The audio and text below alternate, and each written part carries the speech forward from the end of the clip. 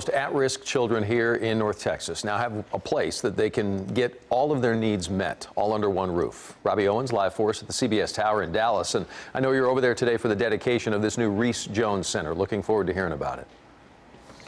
That's right, Doug, and Governor Abbott was also on hand for the ribbon cutting today, saying, quote, the state's foster care system is growing larger and less effective. Well, these new centers won't be able to stop the abuse, but they will work to limit the lifetime damage.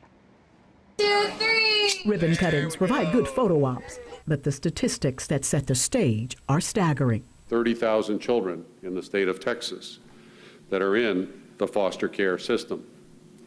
National studies indicate that 8 in 10 of these children have some form of chronic medical condition. Often, their complicated medical needs go unmet while navigating the revolving door of foster care. Removing a child from an abusive home is the same as having an adult heart attack victim leave home in an ambulance.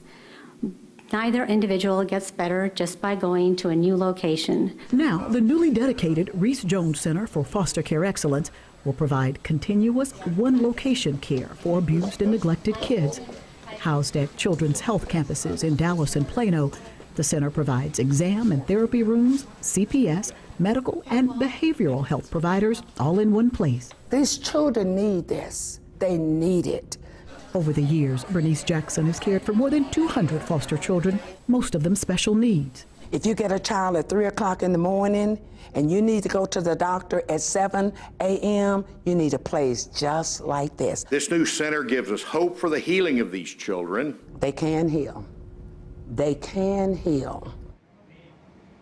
Now, adding to the urgency of this effort, local experts say child abuse alters the DNA of young victims, making them more susceptible to certain diseases as adults.